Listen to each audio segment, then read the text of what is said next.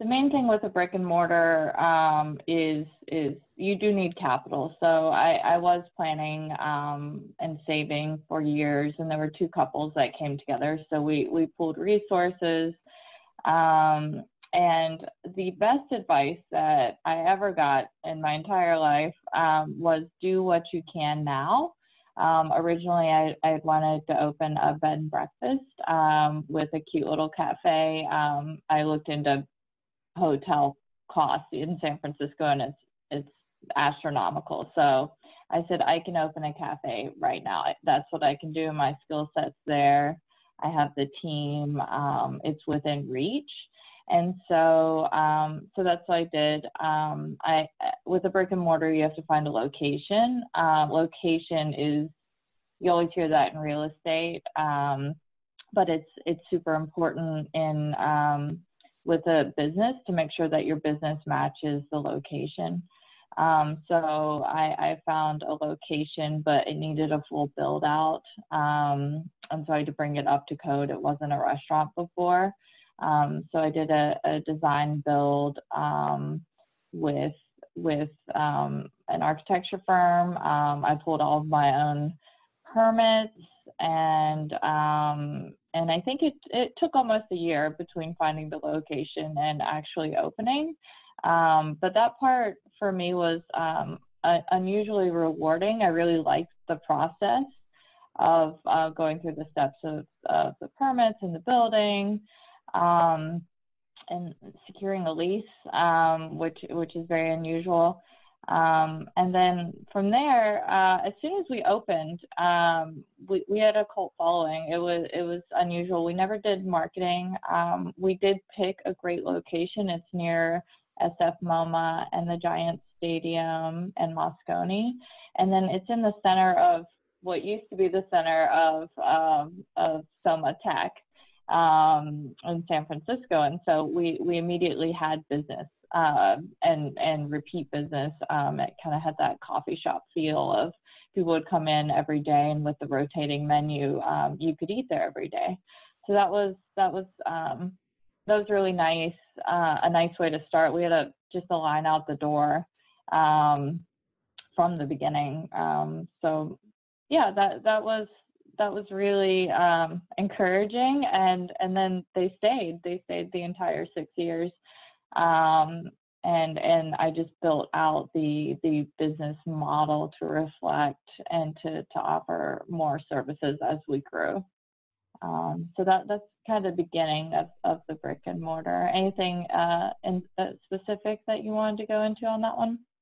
So how long does it take for you to reach to that scale? Like, let's say, like break even, you have people line up, have enough customer?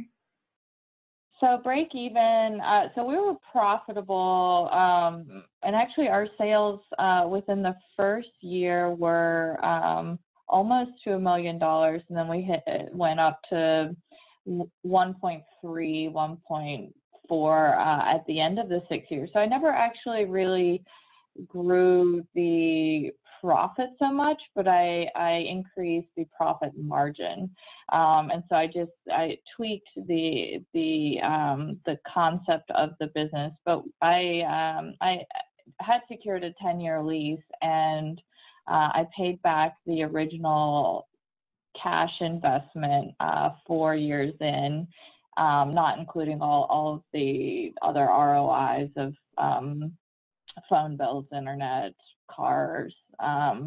We took a business trip every year where we traveled somewhere in the world and cooked with chefs in different cities and countries, which was really great. So plus having a job that you like is really rewarding, and so all of those things kind of folded into it. But yeah, we were, it was a profitable business, which is hard to do in the food world. And on average, just so everyone knows, it's 8 to 10% in not fast food is a good profit margin. And after year 2, we were hitting about 22, 23%. And that, just so you know, that did not come from my employees. That came from us just working with purveyors. Our employees actually, what I'm most proud of is we had the same 6 core staff members from the beginning, like literally from the start of the business until the end when we closed 6 years later. I worked really hard to make sure that they were satisfied and had some really nice perks. So I did the 4 10-hour days. Usually if you have a brick and mortar, you kind of have a minimum wage situation going on. So you need to really work, and a lot of turnover. So working on employee happiness and satisfaction is really important. And it was always a major player for me. So like I said, we did the 4 10-hour shifts. I paid for everyone's commute. We did tip pooling equally across the front of the house and back of the house, which is something that the food service doesn't do much. And then another fun thing that we did for our staff was we ended up trading food with a neighborhood massage bodywork place, and all of our employees would get a massage every 1 to 2 months.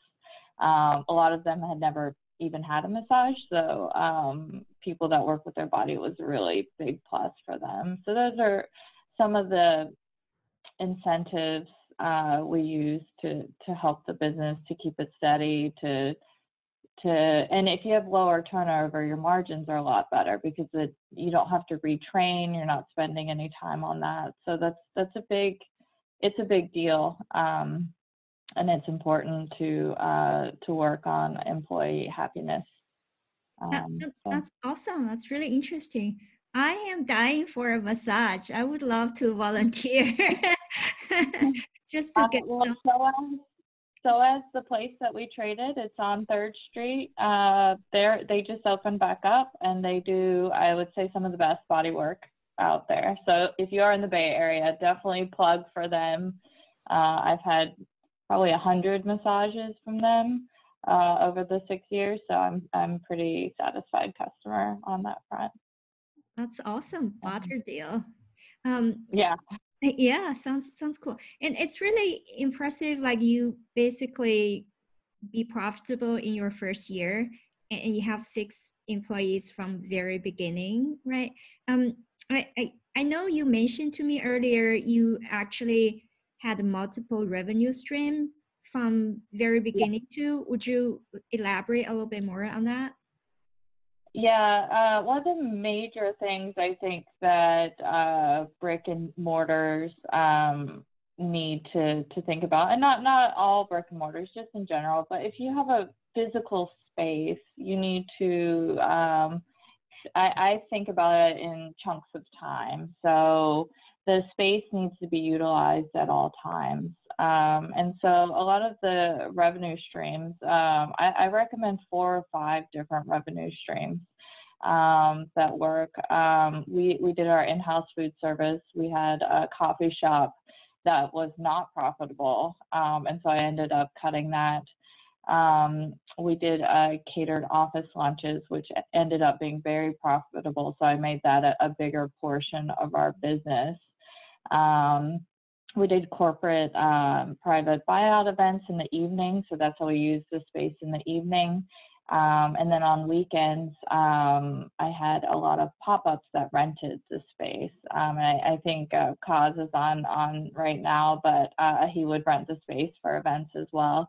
But yeah, the space was being used all of the time. And it goes the same way with employees. I had a large team for a while, kind of front of the house, back of the house, traditional setup. And so I just kind of stripped that down too and made sure that not everyone could do every task, but the versatility was there, and the team would move about the space through the day, and they could do deliveries, they could plate the food, they could cook. So the whole day was really maximized, and the space was really maximized. And that's really important with your fixed costs, with your overhead. Labor costs are very high. And so it's a nice way to use everyone's time. And then also The tipping and the tip pooling is much higher if you can slim it down and for the workforce. And my staff was making between $26 and $28 an hour for each person. So that's nice. And I think you need both of those things to go hand in hand, and you can use that idea in many spaces, not just in like a physical workspace.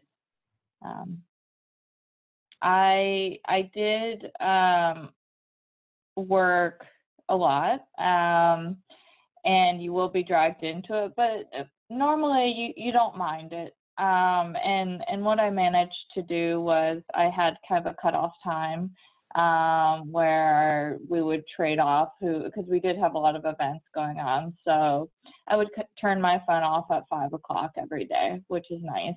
And then on the weekends, I would only take special events on the weekends. So I really did I started with much bigger hours as well. We were open from 7 to 7 at the beginning. And then I just looked at the day. My husband's a data analyst, and we saw like when people were coming in, what time works. So I just narrowed that part down so much that we ended up only being open from 7:30 to 2:30. With the exact same profit margin and just net sales in the end. So if you can really look at your data and understand that, it does make a big difference, and you can make those decisions. I say it's cutting the fat. I always look at every few months, I look at just the data. I use Square, so everything's a credit card transaction, so they have really good reporting. And I just see what can go, what's not profitable, what time slots are not working. And then you just fill in with the other things. You do the buyouts or the pop-ups or whatever streams of revenue that could be plausible. Maybe you have a baker that comes in and does a night shift, or you have, there are tons of options. You can be a commissary kitchen, you can rent your space.